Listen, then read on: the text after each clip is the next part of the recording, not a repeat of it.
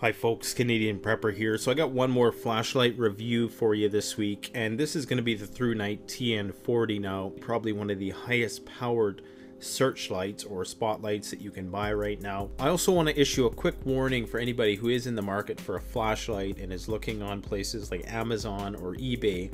There's a lot of fakes, there's a lot of fraudulent stuff, so you have to be very diligent in your purchasing. More on this topic in the Thrunite TN40 coming right up.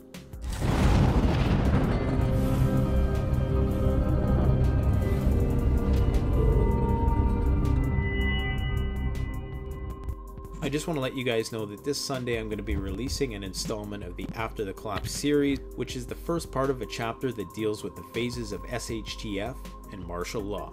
So stay tuned. So for all the non-flashlight connoisseurs and gear reviewers of the world, I just want to issue a quick warning about a lot of the fake flashlights on Amazon.ca. Not so much fake, but fraudulent in terms of the amount of lumens that they claim. Generally speaking, if a flashlight is purporting to put out more than 10,000 lumens, it's probably total garbage. The only flashlight I know of that is over 10,000 lumens right now is a flashlight put out by a company called Ace Beam. And I can tell you right now, if you're not paying at least several $100s for that flashlight, it's probably BS. Now, every year or so, there's leaps and bounds made with flashlight technology, which drastically drives down the price, very similar to what Moore's Law has done with computers, or what computers have done, and we've given it the label of Moore's Law, which is basically just the idea that every 2 years the computing power doubles. In the same way, every couple of years it would seem that the lumen output of flashlights nearly doubles. Now there's just an insane amount of these aircraft grade anodized aluminum flashlights being mass produced nowadays, and they're going by all sorts of names. I'm seeing on Facebook, I constantly see this one post about this super military grade flashlight that should be banned and all this junk like that. And it's just some, it's your run of the mill high lumen flashlight, maybe in excess of 500 lumens.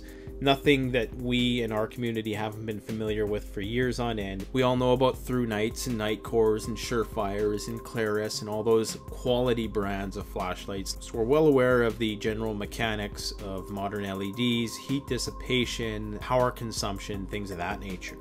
But if you go on Amazon.com and you type in like 10,000 lumen flashlight, you're gonna get things that come up like Skyray King, anything with fire in the title, like Trust Fire or Ultra Fire or Crap Fire. You might as well call them all Crap Fire, Thor Fire. Anything with fire in the name is pretty much junk with the exception of Surefire. Now granted, these flashlights probably still put out an ample amount of lumens for the price. Like right now, for instance, I'm looking at an Gear 5,000 lumen bright headlight flashlight, which is 30 bucks. Total BS. There is no possible way in hell that you can get a 5,000 lumen headlamp, for that matter, for that price. 5,000 lumen headlamps don't even exist. So this whole market deception right now is really playing on the fact that most people don't have a clue about the whole modern LED technology. It's only now becoming mainstream. So they're really trying to capitalize on people's lack of knowledge while they can. So I'm going to post on screen a list of reputable flashlight manufacturers. Generally speaking, you get what you pay for, so if it seems too good to be true, it probably is. One of the most reasonably priced flashlight companies is probably Thrunite, and I know I don't work for Thrunite. I know I'm doing a review for them in this video, but generally speaking, they do have very well-priced, economical flashlights, and you can't go wrong with Thrunite. It's a tried and true brand. They really have done a lot to perpetuate the flashlight arms race and bring the price down substantially. Like this 5,000 lumen headlamp, you're lucky if you're probably going to get 1,000 lumens off that. Lucky if you get that. You probably aren't even going to get that. You got to wonder what else they're lying about, if they're lying about that in terms of the quality of the materials that they're using, and possibly even their labor manufacturing process that they use to make it. So I would encourage discretion when shopping online for flashlights. Alright, so I know a lot of people are getting exhausted with the Thrunite flashlights, but at the end of the day, they are a very reliable brand. Anyway, so this Thrunite TN40, probably one of the most powerful searchlights or spotlights that I've ever used. I think this would be best suited to law enforcement. This is probably much higher powered than a lot of the onboard flashlights that police use or spotlights. I think it would be excellent for a boat or even search and rescue teams. It could also be useful if you had a very large property and you needed to survey the perimeter from a great distance. This would definitely come in handy in this respect, because even floodlights like the Thrunite TN40 UT, although they put out just an insane amount of lumens, 7300 to be exact, they don't throw that light far enough to be able to see who's lurking way back in the bushes. So that's where this light is going to find its place. Now, obviously, this could be used as a signaling device. Quite frankly, you could probably see this light for 100 miles, literally, if the conditions were right.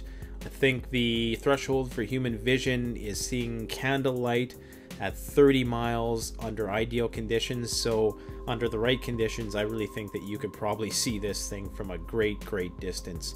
I'm going to overlay some footage here of Miss Canadian Prepper, who's off in the distance there, almost a kilometer away, shining the light at the camera, as you can see, and it is just bright. It's brighter than a car's brights. It very much would double as a light bar, and I was thinking that a great accessory to this light might be some sort of mounting system. Now, I mounted it on a tripod for some of these shots, so to have some sort of tripod like system or some suction system or a magnet so that you could attach it to the hood of your vehicle or something to that effect would really make this a much more functional tool. Now let's just go over some of the specs here. Now this is 330,000 peak beam intensity. Now for comparison, the Thrunite TN40 UT was around 30,000, so this is 11 times brighter than that. So if you shine this in somebody's eyes, they can pretty much kiss their vision goodbye for at least a minute, depending, and you could do that from a great distance also, because it is very bright. So from a tactical perspective, yeah, this could definitely be used for that. Then again, it's probably not practical to be carrying it around in those kind of situations, but you are provided with a handy strap to carry it over your shoulder, so there might be some circumstances where it's feasible to use it for that purpose. Now, one of the potential drawbacks or benefits, depending on how you look at it, is the built-in charging pack. So this doesn't take your standard 18650 batteries. You would have to buy a replacement pack. Of course, these lithium battery packs are going to last between 500 and 1,000 charges, probably more than anybody's realistically ever going to use, unless you're using this on a very regular basis. I'm sure you'll get several years use out of it before you actually exhaust it. Now, the battery that's used here is claimed to be more efficient when you mix different random batteries, which is what people typically do. If you're like me and you have 50 different kinds of 18650 batteries laying around, then you're actually compromising the maximum light output. So this dedicated factory battery pack ensures that you're getting the maximum amount of light output and the most efficient use of the available amperage. And it should be noted that many other flashlights like the Nightcore TM36 or the Phoenix RC40 and the Olight Marauder, I believe it's called, all use a similar dedicated battery pack. Now this does come with a very large and cumbersome AC adapter. It cannot be charged via USB. It probably could, but it would probably take a long time.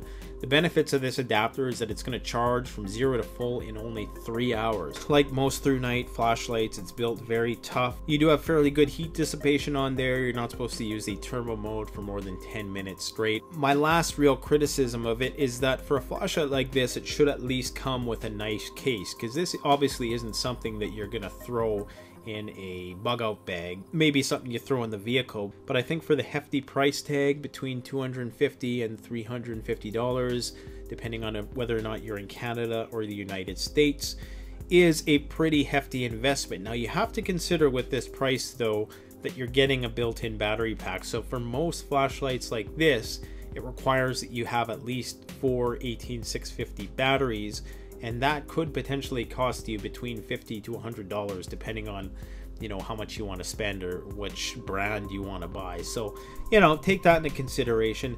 Anyways, if you want a light that you can use to communicate with other planets, then this is probably the one. Remember, not all lights are created equal. I would encourage you to go and watch my Tactical Flashlights 101 video. It gives you an overview of pretty much everything you need to know about flashlights. And if you want it, I will post a link in the description. It helps support the channel. Don't forget to like, comment, subscribe. Thanks for watching. Canadian Prepper out. Check out the Canadian Preppers Network blog, an excellent resource for survivalists and preppers.